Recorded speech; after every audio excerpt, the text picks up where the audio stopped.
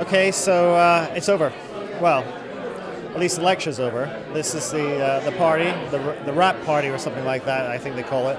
And everyone behind me has been involved in some way or other, either directly involved in, handing things to me on stage, or making the lectures work, in the rooms by cutting it together, editing it together. I'm really exhausted, and already a sense of not anticlimax, but I was kind of getting into it. But I think my body would have given up. I think my mind is really enjoying it, but I think there's not really a lot, more gas left in the engine. This car is kind of running down. The third one, to be perfectly honest, had technical difficulties that were all to do with auditory, because we had this amazing robot which works with the wireless technology that I was picking up in my earpiece.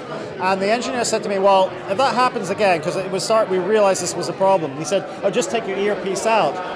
And so I was thinking whilst I was talking, shall I take the earpiece out and then lose connection with the director? And it was like being forced into a Sophie's choice. Which thing do you want to give up the most?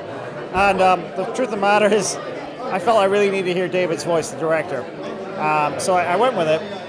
And it was hard, but I think we got it together. And actually, we did a retake of one of the sections, and I took the piece out, and it went wonderfully smooth. So I suppose the one thing that I was particularly proud to show is that I really think I've demonstrated quite categorically that you are your brain, and that if I can manipulate your brain, then I can change what you experience.